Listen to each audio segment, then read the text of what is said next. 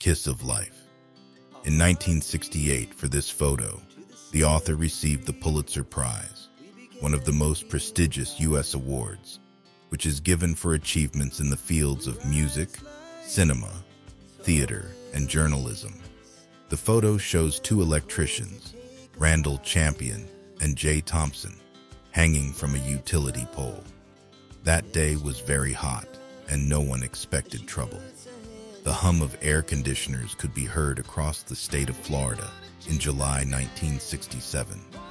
They overloaded power lines in the city of Jacksonville, causing an electrical surge.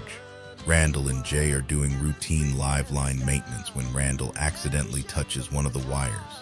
A discharge of 4,000 V passed through him, and the heart stopped.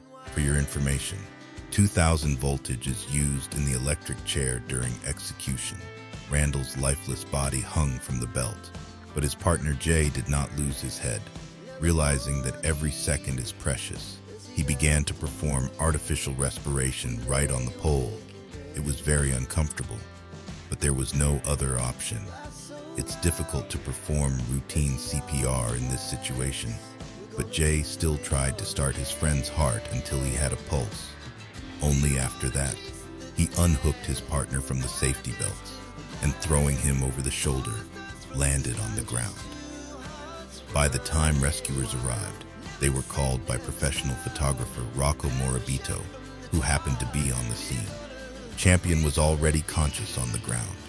Thanks to Thompson, he was not only saved, but also lived another 35 years.